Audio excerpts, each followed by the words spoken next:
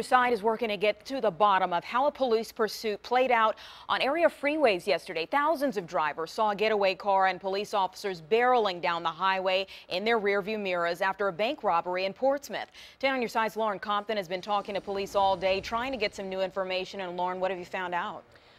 Anita, police did identify the bank robber as 47-year-old Philip Baskett of Chesapeake, but that's where the information about this situation pretty much ended. It started with a bank robbery at 128 at this Portsmouth Wells Fargo, and it all ended here with the suspect being carted away in a police car in Virginia Beach. Since we broke this story, 10 on your side has been working to piece together what exactly happened in between. We know the suspect, Philip Baskett, evaded police through 4 cities: Portsmouth, Chesapeake, Norfolk, and Virginia Beach. I learned today, though, that only officers from Portsmouth, Chesapeake, and state police pursued the suspect. But when I asked Portsmouth police for the exact route of the pursuit, I was told all details surrounding the case would have to be formally requested through the Freedom of Information Act. From viewer videos like this one, 10 on your side learned the pursuit went through Bowers Hill, seen here, and the Greenbrier area.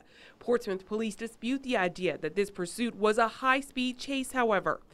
After speaking to the Portsmouth police, Norfolk police, and state police, we did get a clearer picture of how the pursuit ended. As the pursuit continued, both Norfolk and Virginia Beach police were asked to assist. Norfolk got the call at 2:20. Virginia Beach officers were asked to block off the intersections and control traffic when Baskett got off at Newtown Road. Both Norfolk and Virginia Beach officers were on the scene with Portsmouth officers and state police when Baskett was finally arrested near this office building. We wanted to know more about how officers decide when to pursue suspects. That is proving rather difficult. Chesapeake police is going through records. Portsmouth once again said we have to file a formal request for information. State police did discuss their pursuit policies. I'll have more on how that plays out tonight at 6. Police are not releasing Baskett's mugshot. Several witnesses will have to ID him in a lineup, and police say showing his face could jeopardize their investigation.